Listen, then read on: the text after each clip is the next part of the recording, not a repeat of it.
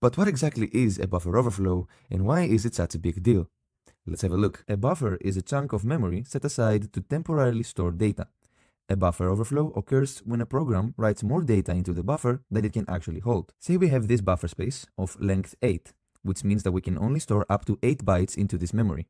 Adjacent to it, we can see another memory location that stores other program-related data which must not be tampered with. We can see that the string test123 can easily fit inside our buffer. But what happens when we try to store something into the buffer which is larger than 8 bytes?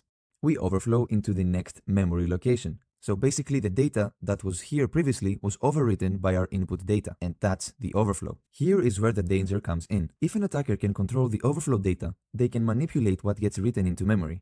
This can lead to all sorts of malicious outcomes, from crashing the program to executing arbitrary code.